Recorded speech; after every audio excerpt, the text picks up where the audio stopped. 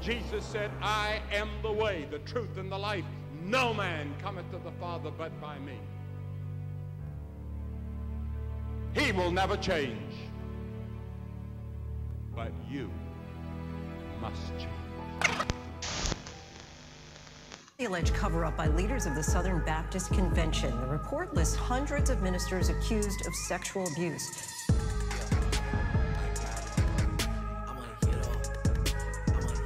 We are believing for 200,000 people to give contributions of $300 US or more.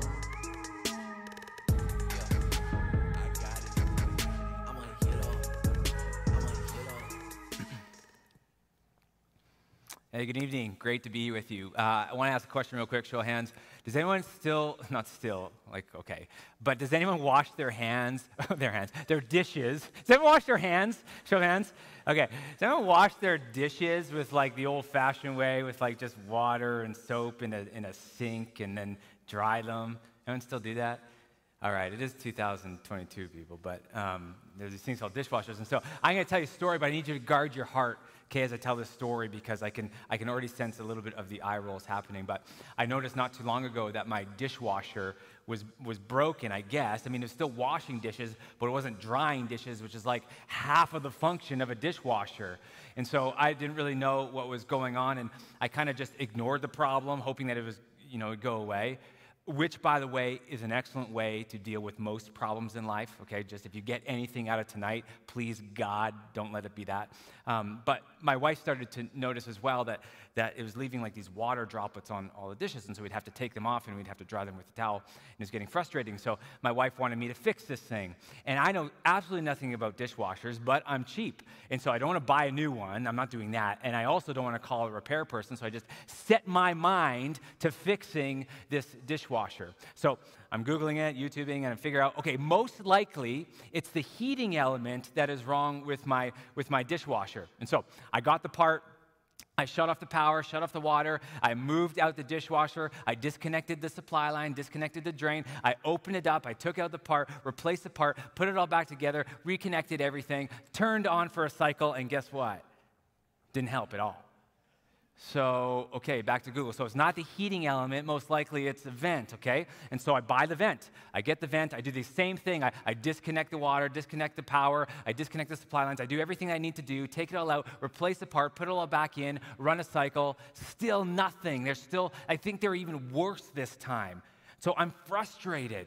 So I go to the thing that it most likely isn't, but it was the only kind of other thing that the internet said that it might be. And so it might be that the fan on the motor is broken. So I do the whole thing again. I take it all out. And by this time, I should just like quit being a pastor and just become an appliance repairman. I could spend way too much time investigating dishwashers. But I tested the fan motor, and it wasn't the fan motor. So what is going on? So I'm like, it's midnight, I'm crisscross applesauce on the floor, just staring at my dishwasher, being like, what is going on? And I saw on the dishwasher, there's this little part where you put like or the dishwasher detergent that said rinse aid. And I'm like, I wonder if I just need like Jet Dry or something. And so I went to Walmart and got Jet Dry. I put it in there, it was like $3, and it fixed it. It's perfect. That's all that was missing. I thought the solution to this was going to be so complex, and these are like months of me buying these parts and doing these things, and all I needed was a little Jet Dry. It was right there. And sometimes what seems to be, a complex problem isn't really complex at all. Now, don't get me wrong. There are seemingly complex problems that are layered. They are actually complex. They're overwhelmingly difficult to solve, no doubt about it. I mean, look at the state of things in the world, and I imagine that you could come up with just a handful right off the top of your head that are really complex, really difficult to solve. And maybe there are things in your life that's the case. That's you.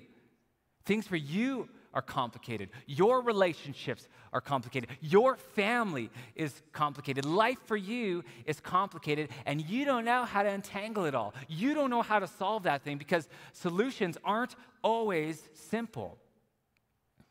But sometimes they are. Sometimes saying sorry goes a really long way in a broken relationship. Sometimes acting with just a little bit of humility can solve a lot of our relational problems. A lot of financial problems in our life can be solved with a budget. A lot of spiritual problems in our life can just be reconnecting with the presence of God, spending time with Christ, doing the things that we know bring us into his presence, confessing sin, worshiping, reading the Bible, gathering like you're doing tonight. Sometimes the answers to our complex problems actually aren't that complex.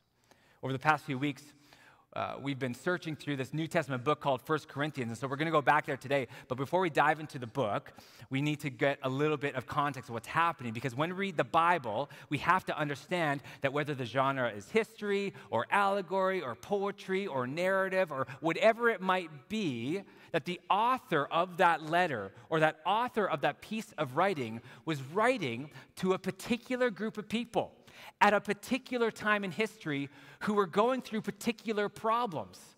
And you have to understand those particulars in order to really understand what Scripture means. Otherwise, there's a good chance you can take things out of context. And so you have to ask first, well, what did it mean to them? The people who are reading this first. And then you can understand what it means for us. Because the Bible can never mean what it never meant. Okay, the Bible can never mean what it never meant.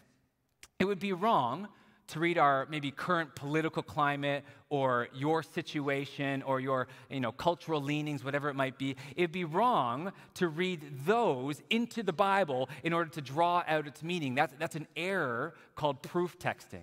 Proof texting is when someone appeals to the Bible in order to prove or justify a predetermined position about something. It's like you have this lens on a particular cause X or cause Y, and you come with that lens to Scripture, and you look for something to justify that, and then you use that piece of passage to justify your position or your cause. That's called proof texting. And so you see that all the time with TikTok preachers or someone with a particular agenda in mind. It's this weaponization of the Bible that so happens to align with all of their personal beliefs and opinions. And so to read and live Scripture faithfully is to understand its context, then submit to its teaching regardless of the rub that it might have against culture. And that's a really tough thing to do, but it's honest. And that's important.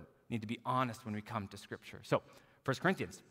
The city of Corinth was this major port city in the ancient world in the first century. It was an economic powerhouse. It's littered with temples all over the place to every type of god you can imagine, all the Greek gods, all the Roman gods. The most notable temple was to the goddess Aphrodite, who was the goddess of love. There was 1,000 female slaves, read temple prostitutes, who were in employment at any given time at this temple. So you mix this temple, this hub of this goddess of love, mixed with all of this money in this city and these throngs of temple prostitutes in a port city where sailors are coming in and coming out of every day. And it's like this powder keg for really deviant sexual behavior. And that is finding its way into the church. But that's not the only problem that the Corinthians were working through. Paul spent a year and a half with this church, pastoring it, planting it, but then he had to move on. He had a call of God in his life to go and preach to all the Gentile world, so he had to eventually move on. But as he moves on, he's getting all these reports, man, this church is a mess. He's getting letters being like, you would have no idea what's happening. Like, you wouldn't believe it if I told you what's happening in this church. In fact, it's most likely that this church is the most dysfunctional church that we read about in all of Scripture. That's the genesis of this letter. That's why Paul is writing it. He's addressing from a far-off way the problems that are happening and plaguing this church. And we're not going to be able to look at all of the problems in depth tonight, and over the last few weeks, you've touched on some of them. But the overarching problem happening in this church was division. It was disunity. Division over leadership, division over sex, division over syncretism, over chaotic church services. Their church services would have been just wild to attend. And there's some major theological issues that were causing division in this church. Man, it was messy and it was complicated, but the solution to it might surprise you. The solution was really quite simple.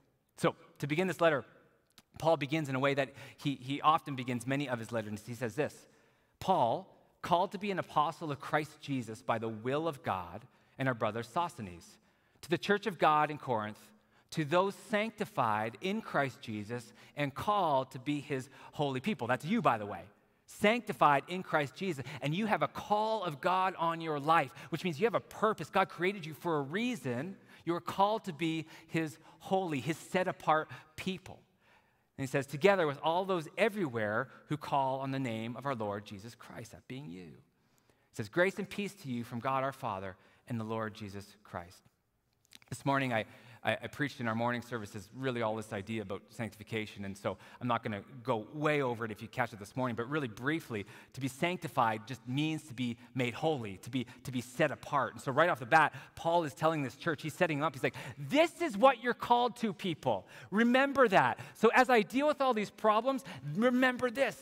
You're called to be sanctified. That's God's calling for your life. A lot of times when we think about what God is calling to you to, or God's will for your life, we start getting to all the weeds, like who should I marry? What job should I take? What program should I take in school? That's what we're always asking. But what we should be asking is, God, what's your will for my life? Well, to be sanctified.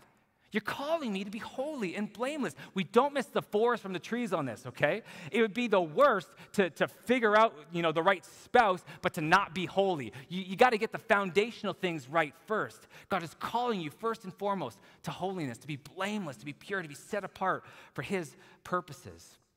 In another letter to the church in Thessalonica, he says this, it's God's will that you should be sanctified. You don't have to guess about what God's will is for your life. It's right here. He wants you to be sanctified, to pursue righteousness, and to run from sin at all costs. That's God's revealed will for your life.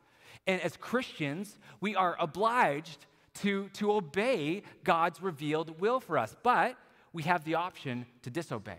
We have the option to resist God and what he wants for our life. But the good thing is, you don't have to guess. You don't have to wonder what God's will is for your life. So, he wants you to be sanctified. How does this happen? Paul again tells us to the Thessalonians, he says, may God himself, it's not you, may God himself, the God of peace, sanctify you through and through, meaning no part of our life is off limits to God. May your whole spirit and your soul and body be kept blameless at the coming of our Lord Jesus Christ. So it's God who does this work. It's God who makes you holy. But you can resist the work of God's Spirit in your life through apathy, through disobedience, and ultimately through sin. But it's God's will for you to be set apart. And so this is the picture that Paul is trying to paint for this church as soon as he gets going. He's like, everyone, remember, don't forget what you're called to. This is what you're called to, holiness.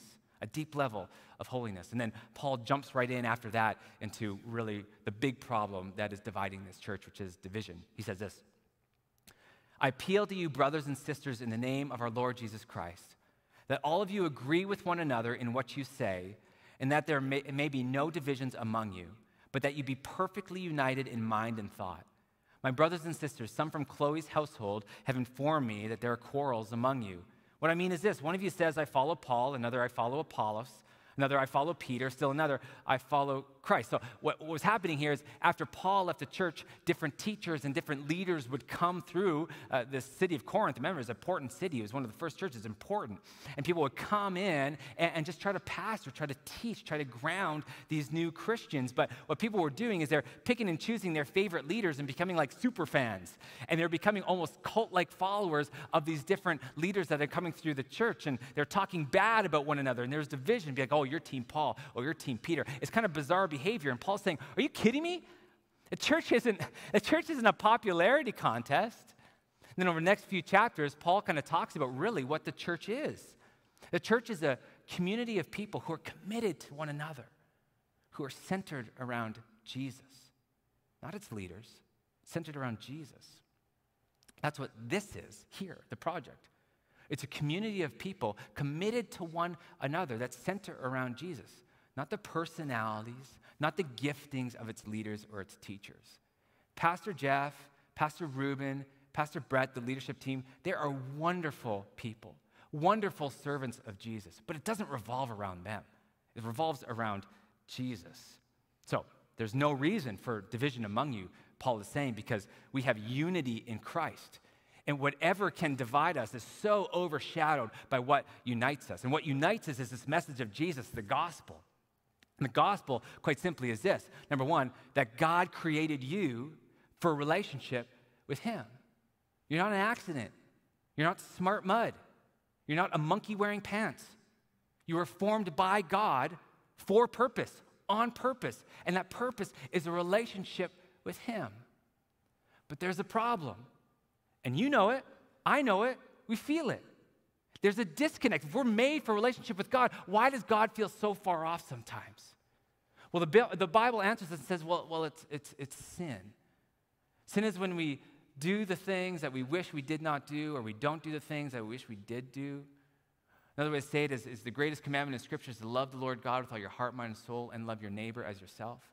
And when we wrong God, or when we wrong our neighbor, when we wrong ourselves, that's sin.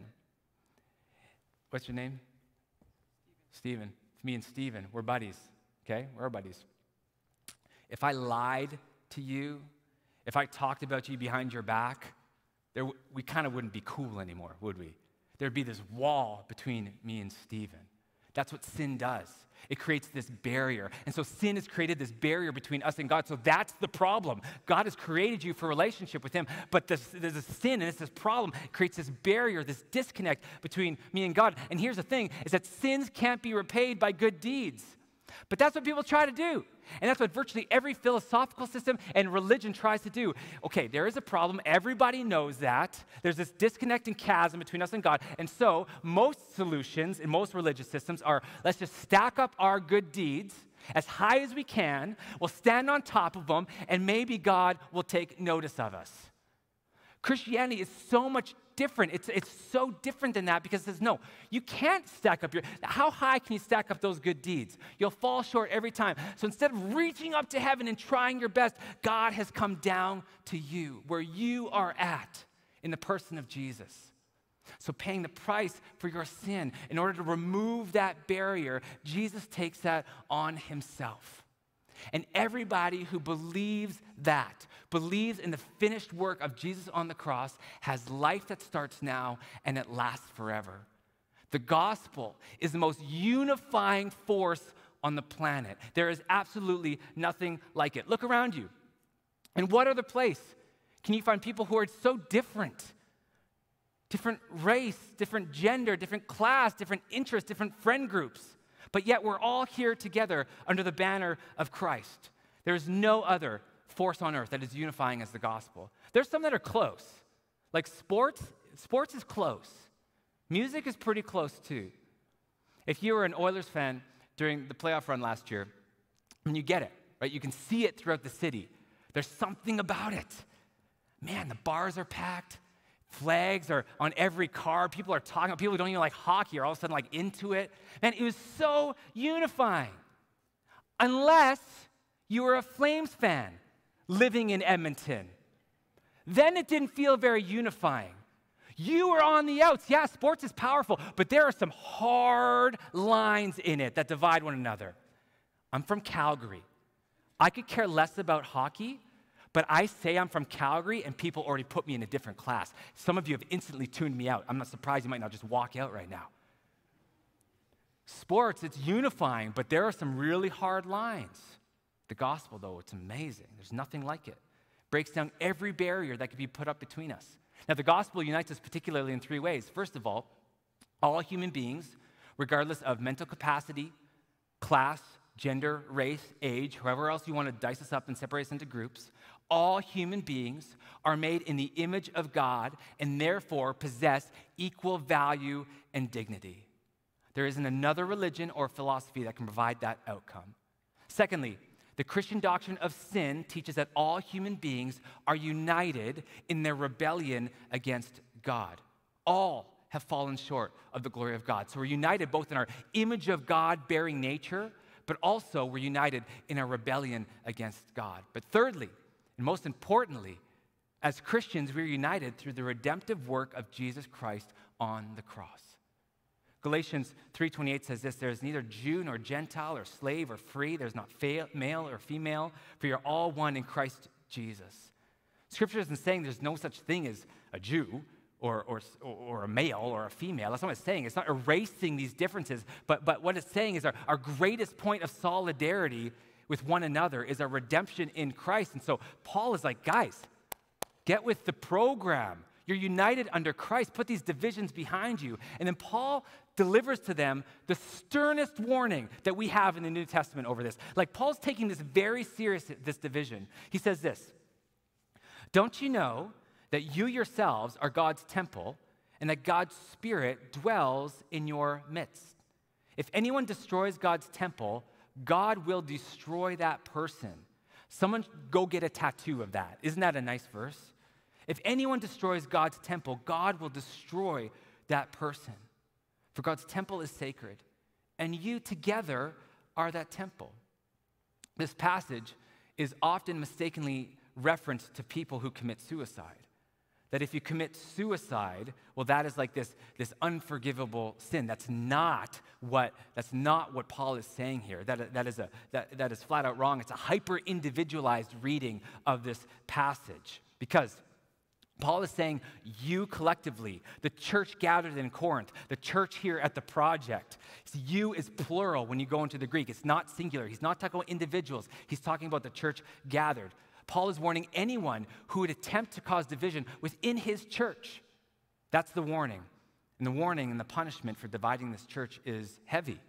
He says God will destroy that person. And maybe it's worth exploring that, but it's also worth exploring how much God must love his people, his church, if that's the case. So much so that he calls his church his bride. I cannot think of a more loving or intimate or passionate image. God loves you collectively, his church. He calls you collectively here and around the world his bride. In recent years, there's this sort of rise amongst millennials to, in particular, not just millennials, but to use the church sort of as a punching bag, to talk bad about her, call her out, to abandon her, to blame her, to divide her. And of course, people have their reasons. But Paul is saying here, be very careful. Be very, very careful. God loves his church, and he wants you to love it as well. But this church in Corinth, it's a mess. It's divided. And it's not just divided over celebrity preaching.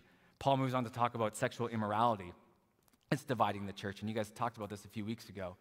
But there are people sleeping around in the church. One guy was sleeping with his mother-in-law, which is like, ew, right? It's like so gross. But it was like okay in this church. There are people in the church who are fine with it, saying things like, we're free in Christ, and God's grace knows no bounds. And Paul's like, pump the brakes. Like, this is not cool. You're misunderstanding grace. It's not anything goes. There's this expectation of sexual purity that contributes to your holiness. And if you're a Christian, sexual integrity is one of the major ways that we respond to Jesus' grace. It's not anything goes. Jesus died for those sins. Don't think that you can find a loophole. That's abusing Jesus' grace. You know, Paul says again to the Thessalonians, he says, it's God's will that you should be sanctified, that you avoid sexual immorality. It is that important. Sexual integrity, or I should say the lack of sexual integrity, undermines your holiness. So this church has problems, big problems. And again, it's not just leadership, it's not just sexual purity. They have divisions over communion. They have division over food laws. And they have division over some really foundational theological ideas. And you might look at this church and be like, it's too complex. These problems are so layered, I don't even know where to start. It's so messy. And if I was Paul, honestly, I'd be like, I'm moving on. I don't got time for this church anymore. It's kind of a lost cause, but he doesn't do that. And we're about to see why. In chapter 12, Paul starts to talk about what's happening in their church services. And what we learn about this Corinthian church was that they're the most spiritually gifted group of all. Like seriously, their worship services would have been buzzing, like wild, spiritual gifts at work, like out the wazoo. I mean, people are getting healed. People are speaking in new heavenly languages. This spiritual gift called tongues. People are prophesying left, right, and center. I mean, it's spiritual gifts to the max, but they're being misused. And so Paul teaches them this. He says, now to each single person here, the manifestation of the Spirit, how the Spirit reveals himself in you, it's given for the common good. That's what it's for. Spiritual gifts are for the common good. To one there is given through the Spirit a message of wisdom, to another a message of knowledge by the same means, by the same Spirit, to another faith by the same Spirit, to another gifts of healing by that one Spirit. One time I had an ankle injury that was so brutal. It was my deltoid ligament here. I came down on someone's ankle in basketball, and it just tore everything right up. So much so that just touching it would just send pain all up my legs. And so I was playing college basketball, but it wasn't like actual college basketball. It was a Bible college basketball team, so it's pretty much like junior high basketball. But anyway, if you played Bible college basketball, no offense. That was more for me. And I remember I was out for the season. It was supposed to be 16 weeks in this air cast. It was just brutal. And my friend Paul prayed for me 3 days in, and I took off my air cast, which I shouldn't have done. I don't suggest doing that, but I did it, and it was healed, just like that. I've prayed for people, and again, I'm not like some magic healer. I don't have some super voodoo powers, but I've prayed for people, and they've been healed. Backs and sickness. But then I prayed for my dad, and he still died. And I prayed for my mom, and she's still injured and goes through chronic pain. I don't really know why God does things, but I see that he does things, and these gifts are at work in the church. To another, miraculous powers, to another, prophecy, to another, distinguishing between spirits, to another, speaking in different kinds of tongues, and to still other, the interpretation of tongues. I remember I wanted the gift of tongues just because I thought it would be really neat. I wondered what would that be like, and I didn't get it for 8 years, and I was by myself at a camp, and God just gave me this language. And I don't know what to tell you other than it's from God. I wouldn't just do it because it's awkward. It sounds weird. But it's mine that God has given me, and I'm so thankful for it, and it's real. And he wants you to have that too. All these are the work of one and the same Spirit, and he distributes them to each one just as he determines. So spiritual gifting clearly is not the indication of a healthy church, because this church was operating in spiritual gifting more than any other church, but they were also the most sinful and most dysfunctional church that we read about in the New Testament. But here's the thing. We do believe that these spiritual gifts are still at work. I've seen them at work. And their purpose, as Paul says, is for the common good. In other words, God gives spiritual gifts to people in order to build his church. And that idea, I understand, might be strange or other or new, and I get that, but when these gifts are in operation, being used to benefit others and not to show off, which is a weird flex, and not to draw attention to how spiritual you are, man, these gifts are so beautiful when they're operating within the church, and they point to this God who loves and is active in the building of his people. But in Corinth, it's chaos. It's just chaos, and spiritual pride is rampant. So after talking about spiritual gifts in 1 Corinthians chapter 12, chapter 13, he moves on to love, and he says this: if I speak in the tongues of men or of angels, but do not have love, I'm only a resounding gong or a clanging cymbal. If I have the gift of prophecy and can fathom all mysteries and all knowledge, and if I have a faith that can move mountains, but do not love, I'm nothing. If I give all I possess to the poor, and give over my body to hardship that I might boast, but I do not have love, I gain nothing. So 1 Corinthians 12, we have spiritual gifts. 1 Corinthians 13, we have this chapter on love. Then back to 1 Corinthians 14, he's back to spiritual gifts as if he lost his train of thought, but he didn't. Here's what happened. It's a love sandwich, okay? Spiritual gifts are the bread. Love is the delivery system. Spiritual gifts are languages of love from God. That's the purpose of spiritual gifts, to promote, to display, and to reveal love. And so check out what he says in 1 Corinthians 14. And so right now we're getting red hot close to the solution to the complications in the Corinthian church. And this is what he says. He says, follow the way of love and eagerly desire gifts of the Spirit, especially prophecy. For anyone who speaks in a tongue does not speak to people, but to God. Indeed, no one understands them. They utter mysteries by the Spirit. The problem in Corinth and the division that's caused by leaders, by following different leaders, the division caused by sex, the divisions over the chaotic worship services or syncretism or lack of theological agreement, all of those things, they're all sourced out of one thing, which is a lack of love. all of the problems are just symptoms of the root, which is a lack of love. And so Paul says, follow the way of love and eagerly desire spiritual gifts, because spiritual gifts are all about love. They're all about noticing others, about lifting others up and building them up. And then Paul, in a real strange move, he places, in the hierarchy of spiritual gifts, he places prophecy at the very top of all of those gifts. We're to eagerly desire, and somehow prophecy, of all things, is going to unite this divided Corinthian church, and that's a scary word for a lot of us, right? Prophecy. What comes to mind when you think of prophecy or a prophet? Probably some dude with a receding hairline, screaming, right? Something like that, predicting the weather or an outcome of an election or something like that.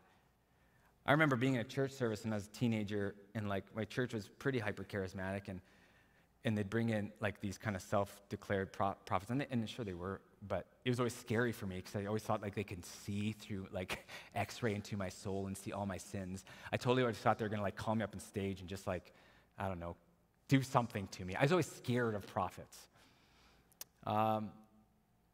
Prophecy can be a scary word, but that's not at all how the New Testament describes prophecy. We've kind of taken that word and that idea, and we've just thrown it to the wolves, because this is the clearest definition of prophecy in the New Testament, and this is what Paul says in 1 Corinthians 4:13. The one who prophesies speaks to people for their strengthening, encouraging, and comfort.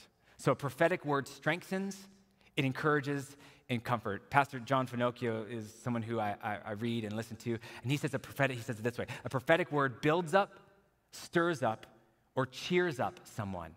That's how Paul defines prophecy. If it doesn't do that, those three things, if it doesn't build up, if it doesn't stir up, if it doesn't cheer up someone, well, it's not prophetic, it's something else, because that's always what prophetic word does. And anyone can do that.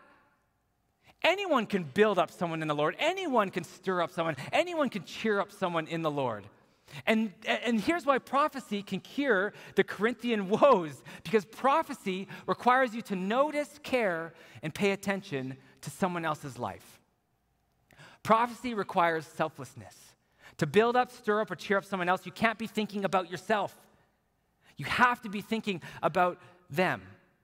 So this is what's going to bring unity to this divided and dysfunctional church, prophecy. And so Paul continues, he says, anyone who speaks in a tongue edifies himself, but the one who prophesies edifies the church. I would like every one of you to speak in tongues, but I'd rather every one of you prophesy. Paul's saying anyone could prophesy, because anyone can build up, stir up, or cheer up someone in the Lord. Prophecy is the greatest gift because it's the gift of love, the very thing that the Corinthians lack. So prophecy is this, if you're taking notes. Prophecy is the love of God bursting off someone's lips towards someone else. If I can have the band come up. So if you're new here or you're new to church, you're like, what are we talking about? Pastor Jeff asked me to talk on this. It wasn't like my own. I'm not like some like weird prophet who wants to come and like spread some prophecy stuff. What on earth is this guy talking about? I'm not a prophet. I don't have the gift of prophecy. I can't do that. Yeah, I mean, you can. It's a spiritual gift. It's from God, right? It's God working that through your life. It's his gift to the church. And it's a way that you can serve and build up the church. So don't excuse yourself from this conversation. Paul is saying, I want every one of you to prophesy. And so here is my advice to you about prophecy. For the love, don't overcomplicate it. Don't overcomplicate it. Paul didn't. We tend to. But Paul didn't overcomplicate it. Here it is, okay? You ready for it? Here's prophecy. When you see something good or godly in someone, say something. Say something. When you see something good or godly in someone, say something. So I'm gonna do that right now. It requires a little bit of nerve, but it's not hard, it's not complicated. And so before I came up tonight, I was praying, and so I thought of you, Abby.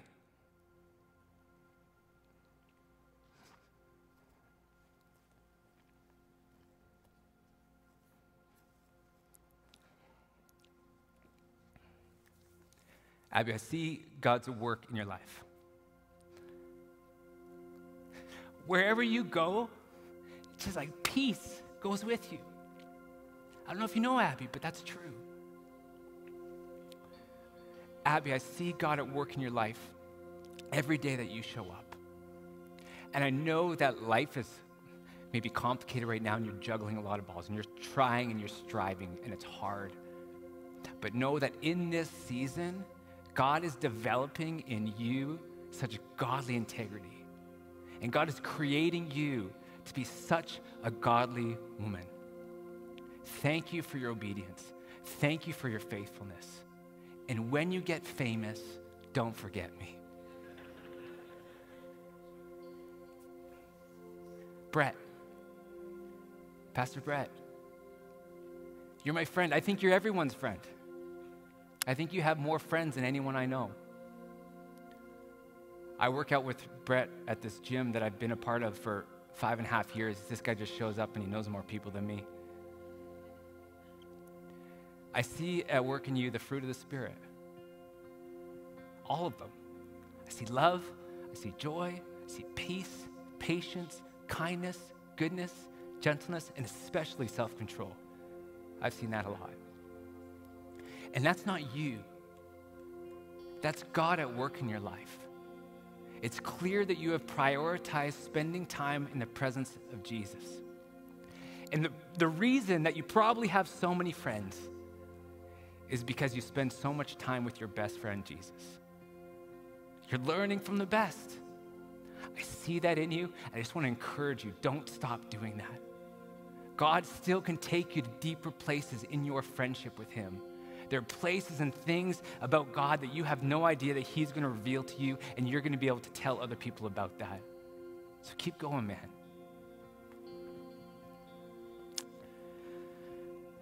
Do you see how that can solve the problem of disunity? Do you see how doing things like that, if that's happening within the people here in this dysfunctional church, do you see how that can solve so many problems? Prophetic word stirs up, builds up, and cheers up someone. It's the love of God bursting off your lips towards someone else. So here's the takeaway. When you see something good, when you see something godly in someone, say something. Practice it tonight in the lobby. Do it. Work up those kind of 5 seconds of intense courage and just go and do it. Just open your mouth and see what happens. You don't have to have it all lined up. Just say it, what you see in someone. Practice at school, practice in small group, practice at work. And so the question is, how can you? This isn't a message for anyone else. This is a message for you. How can you build up, cheer up, or stir up someone in the Lord? Let's pray. God, I thank you so much for Jesus. I thank you that he's at work in this church. I thank you for this word, how we don't have to complicate this idea of spiritual gifts. It's you empowering your people to build your church, and we just get to be a part of it. We just get to enjoy it. We just get to experience your love and your joy and your peace, and we get to bring that to other people. And what an amazing thing that is, God. You are so good. So I pray for this place, this project.